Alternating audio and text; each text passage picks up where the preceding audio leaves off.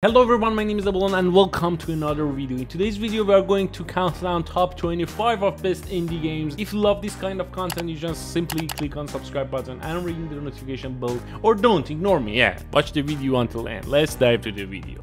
The Witness. Jonathan Blow helps lead this wave of acclaimed indie games with the time blending platformer Braid back in 2008. His next game, The Witness, is what happens when one of the gaming's most peculiar indie developers gets a blank check to do whatever he wants. The Witness asks you to solve a series of genuinely clever puzzles, typically about drawing lines inside mazes. Each puzzle is presented as terminals on a mysterious explorable island. That philosophical puzzle in and of itself. The Stanley Parable Ultra Deluxe.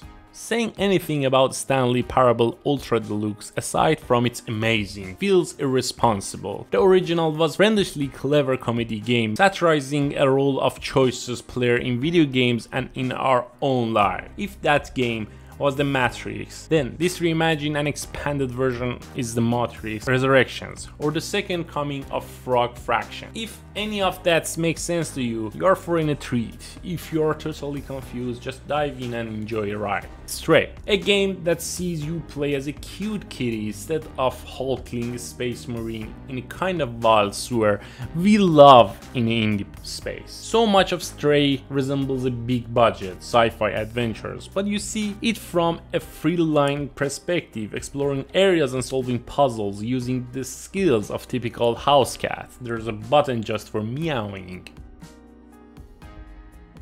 Shovel Knight. Shovel Knight combines the best bits of retro gaming's golden age, from Mario's map screen to Castlevania's item to DuckTales' pogo stick attack to create the best platformer that never released on any Nintendo Switch. This treasure trove has only grown more interesting over time thanks to the substantial expansion campaigns, plus Shovel Knight himself stands tall as arguably the most prolific modern indie mascot. Sea of Stars. Sabotage Studio made a splash with the Ninja side-scroller throwback, The Messenger. It's a new game. Sea of Stars harkens back in classic 16-bit RPGs like Chrono Trigger. Although the characterization could be deeper, the excellent presentation and satisfying mechanics make for a robust package, something we especially appreciate in indie games. Rogue Legacy 2. The original Rogue Legacy was a standout title in a crowded indie roguelike space. After spending years in early access, the full release of Rogue Legacy 2 already surpasses the original. You still fight your way through dangerous castles, respawning as randomly empowered descendant each time you die. But the increased variety of classes, diverse combat mechanics, improved visuals and extra locations make this bigger and better endless adventures overall. Nobody Saves the World.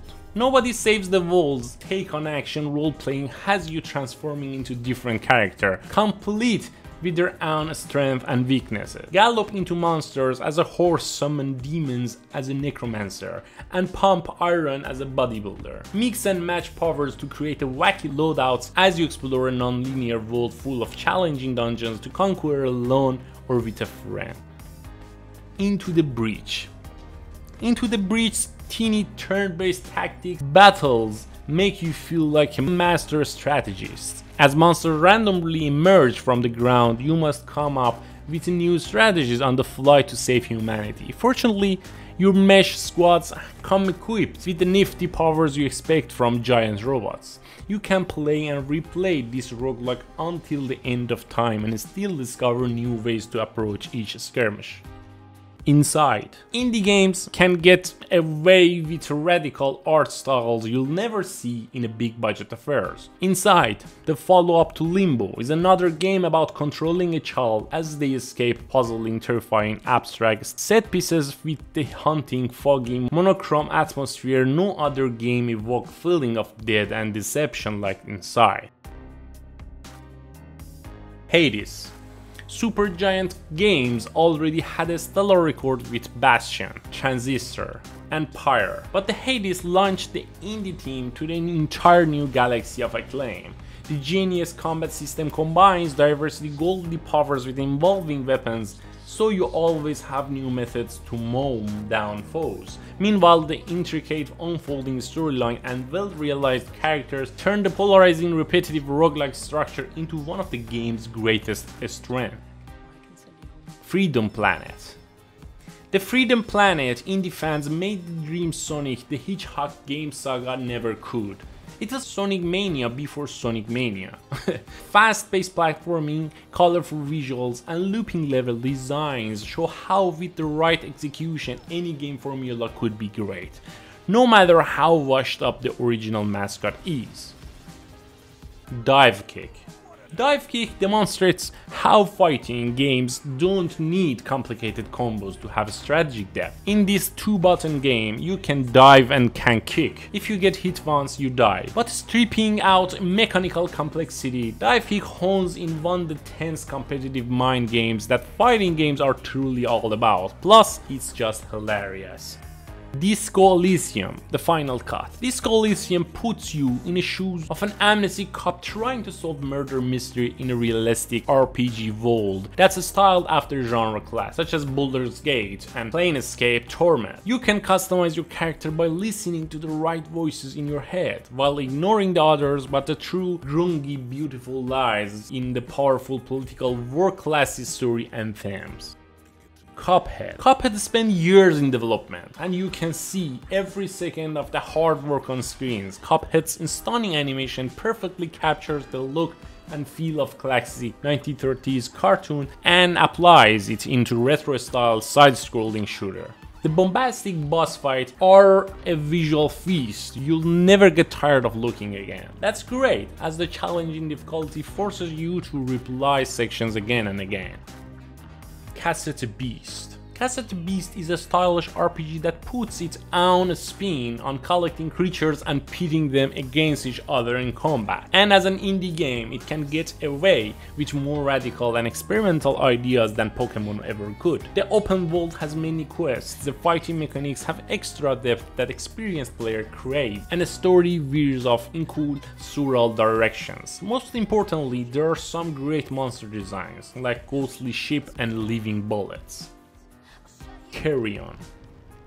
Video games are power fantasies, and what has more power than a deadly monster? Carrion is a horror game where you play as an unstoppable killer blob, not one of the poor doomed souls trying to stop the blob. The awesome, icky animations really sell the feeling of being the tentacle terror. Smart difficulty curves mean you must work just hard enough for your slaughter to feel earned. Bugsnax. As the latest project from the minds between Octodad, Bugsnax present you with a new silly scenario. In Bugsnax, you use wacky traps to capture monsters made for food. What other games let you shoot ketchup guns to trick walking hamburgers? Beneath the absorbed exterior is surprisingly touching story that will keep you invested long after initial novelty wears off. And new expansions add even bigger Bugsnax to find and feast on. Bomb Rush Cyberpunk. Bomb Rush Cyberpunk leveraged Jet Set Radio's vibe and gameplay, an extremely early 2000s Sega Dreamcast-like vision of the future. In the cel-shaded city, you alternate between extreme sport tricks, graffiti, shenanigans, and fighting cops to prove that your crew is number one. An unofficial follow-up to already underground punk favorites is as indie as it gets. Bloodstained Ritual to the Night. Koji Ikarashi didn't create Castlevania, but he did elevate it to a new height with his groundbreaking work on Symphony of the Night and other games that followed that formula. As a Kickstarter project, Bloodstained Ritual to the Night promised even more gothic castles to explore and disturbingly vampires to whip. The finished project delivers, and then some. You won't even miss the Belmont name.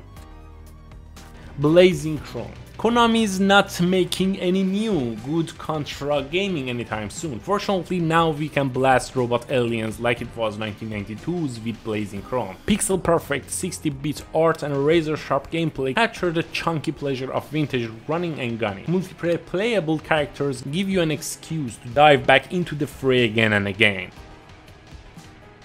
Blasphemous 2. With its haunted world, dark aesthetic, dense map, and polishing combat, Blasphemous 2 is a 2D Metroidvania take on the classic Dark Souls formula. That's an achievement all by itself. However, Blasphemous 2 pushes things further into fascinating use of religion and transgressive and taboo topics ripe for indie exploration.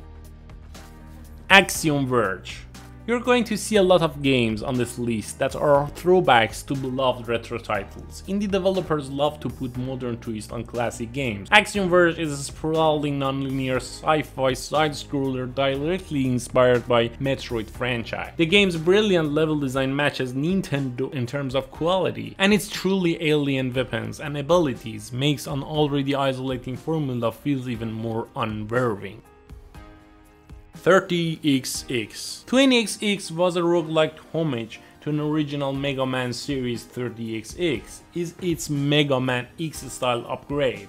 This sequel retains the creative randomized weapon system but adds a graphical facelift and a new tools for level curators and speedrunners. No longer must we rely on Capcom to make our Blue Bomber dreams come true.